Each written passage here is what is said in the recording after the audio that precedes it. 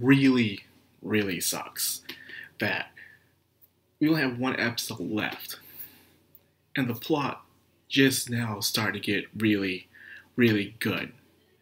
When it wasn't about random events with all the monsters, which was still interesting, or focusing on the tournament, which was completely irrelevant. Even with Siru, despite how interesting it was still, in a way, irrelevant.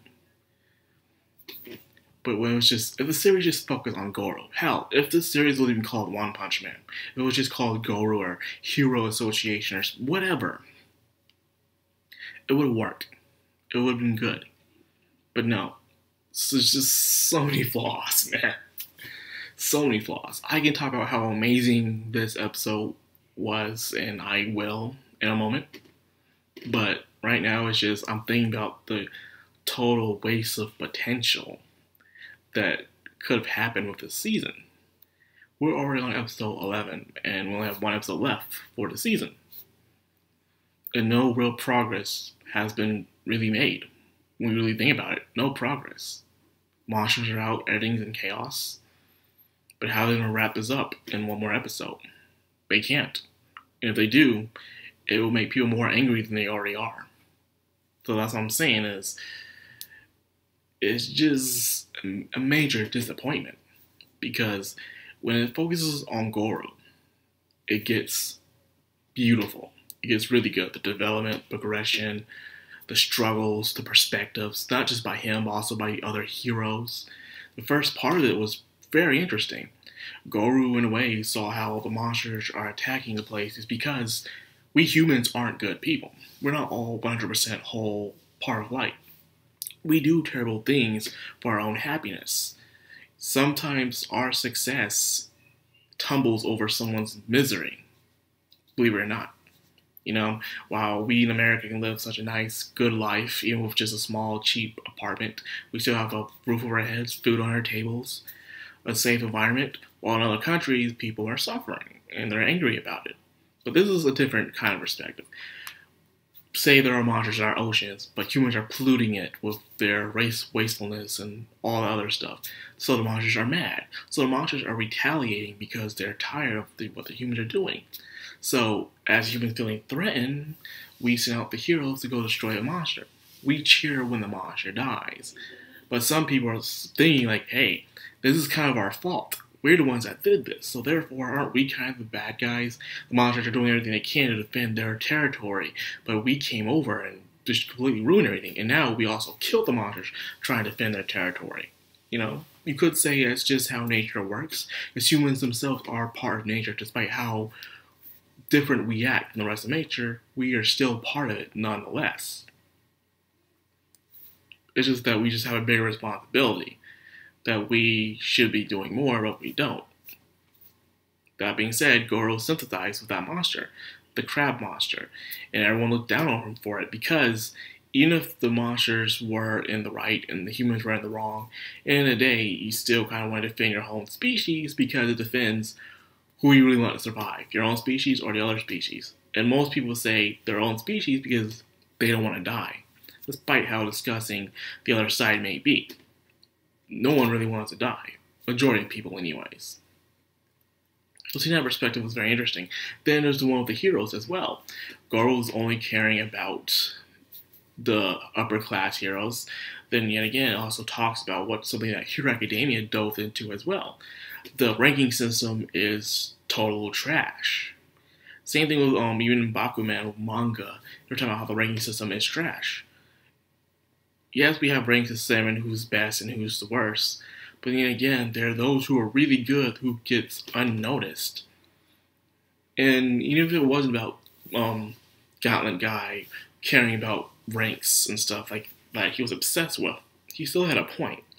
The ranking system does kind of follow what Hero says. Imagine you're in danger in that world, and you see a low-ranked hero trying to help you, but you have no faith in that hero whatsoever, and because of that, you're surprised how emotions can carry on, like an infection. And that hero's doing the best they can. Heck, I'll be happy if anyone, a normal guy, would come to my rescue if I need help. I would be grateful. But believe it or not, some people aren't like that. So if they see someone who's even more higher up the rank, they're like, oh yeah, they're just butt kissing all the way. And it sucks. That's just how it is in our society. So because of that, it does bring out some bad people. For instance, how Goro was trying to defend the kid the entire time. Even though he's like the anti-hero in this episode, the kid still feared him. And this is something that Goro just learned. Goro wants to become a monster, but he has to understand, because you're becoming a monster, you won't be seen as a good guy to the norm, not even to the masses. People will see you exactly what you want to become. You want to be that monster. And since you want to be that monster, people will treat you like a monster. They'll fear you, they'll attack you, all that stuff. Clearly, Goro sympathizes with the monster, but you don't understand, even if the monsters are in the right, they are still monsters. People are going to fear them. People are want to defend themselves against the monsters, nonetheless. And that's just how it is in the world we live in. Mankind fears what it does not understand. Fear the unknown. That being said, Goro was able to fend off against all the A-rank heroes until Genos came in. I know Genos gets his butt beat every time. Genos is the Weiss of this series. And who's Weiss? Weiss is from Ruby, if you don't know that. Genos used the times to lose, but actually in this show, he only really lost once this time in this entire season. In the first episode, he beat the monster. In the other episodes, he beats the monsters. And he only really lost when he fought against a dragon-ranked monster by surprise. But he got a new upgrade the next day, and he became even stronger. And he vows to never, ever let his guard down. And with Goro, who's the ability to adapt like a Saiyan from Dragon Ball Z, he even learned freaking the Dogman's abilities, how he was walking on all fours. He probably still is not as strong as him, but he learned something. And despite how people think about Genos, you know, I like Genos. Genos is pretty cool, despite the fact that from last season he lost a lot. But this season he has improved. So I like Genos. I like his design. I like his theme song. He's a cool character, nonetheless. You know, real nice. But still, that's not the fact, though, is that Saitama was thinking about it. And another thing, not enough Saitama. The series is called One Punch Man, but you barely saw any One Punch Man whatsoever in this entire season. In a tournament, you barely saw him do anything. It was just terrible. Terrible, terrible, terrible. And because of that, people became very disappointed in the series. You know, instead everyone's arguing about freaking Black Luster for God's know why, because sensitive-ass Americans. Anyways, what I'm trying to understand here is that since there's no Saitama, it shouldn't be called One Punch Man no more. You should call it something else, because Saitama's barely on the screen, and it really sucks. You know, I want to see that One Punch Man goodness, but we can't.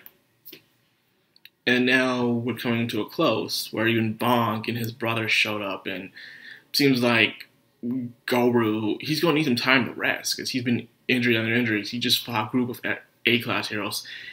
Genos was beating him, in a way, and now his teacher and his brother is there. It's over now, man. And plus, the monster there, they're trying to get Genos because, not Genos, but Goro now, because they're interested in him. Goro shows great potential to be the strongest monster yet. He definitely has that potential. But because of that, the association wants him very badly, but he doesn't want that.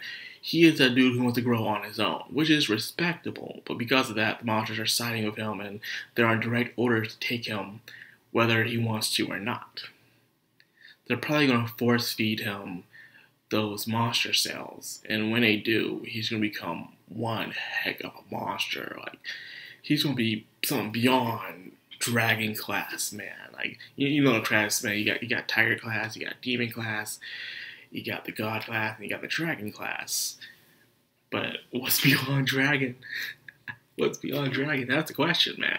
Well, anyways, writing off along about this as I already am. One episode left, and it took at least till episode 10 for the series to get really good. Shame. That's all I gotta say. Just the disappointment right now with everything. It's just, oh my god, it's terrible. And what Saitama's doing right now?